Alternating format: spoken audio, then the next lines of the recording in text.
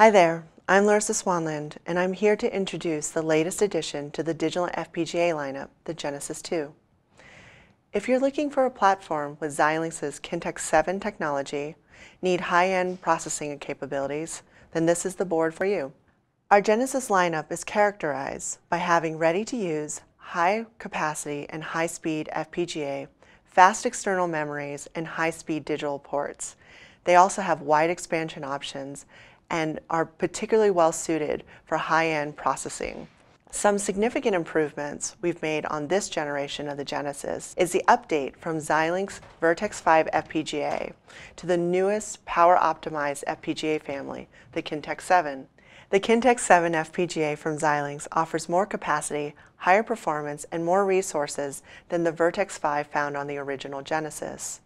This Kintex has 50,950 logic slices, each with 4 6-input lookup tables and 8 flip-flops. It has close to 16 megabits of fast block RAM, 10 clock management tiles, each with phase lock loop, 840 DSP slices, internal clock speeds exceeding 450 megahertz, on-chip analog-to-digital converter. It also has 1800 megabits per second of DDR3 memory and transceivers that can go up to 10 gigabits per second. Like the previous version, the Genesys 2 board has a variety of GPIOs, including 8 user switches, 8 LEDs, included power supply, onboard programming, populated audio codec and jacks for line-in, line-out, microphone, and headphone, an onboard Ethernet PHY, a variety of USB options, including hosts, on-the-go, and a USB UART bridge, VGA connections, and real-time power monitoring on all power rails, and included an onboard programmable clock generator. With the Genesys 2, we've made a few upgrades.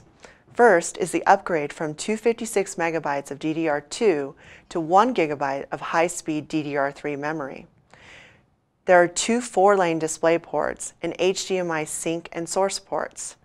This memory addition, coupled with the upgrades that we provided in the peripherals, is what makes this board particularly well suited for high-speed audio and video applications. On the Genesys 2, we've upgraded the expansion connectors. The first is, we've upgraded the VMOD connector found on the previous version to use fully populated 400-pin FMC connectors and added 1 additional PMOD port to have analog to digital converters on it. That brings the total PMOD count from 4 to 5. Additional upgrades include increasing the number of buttons from the 2 found on the previous to 5 and arranging those buttons in a gamepad configuration.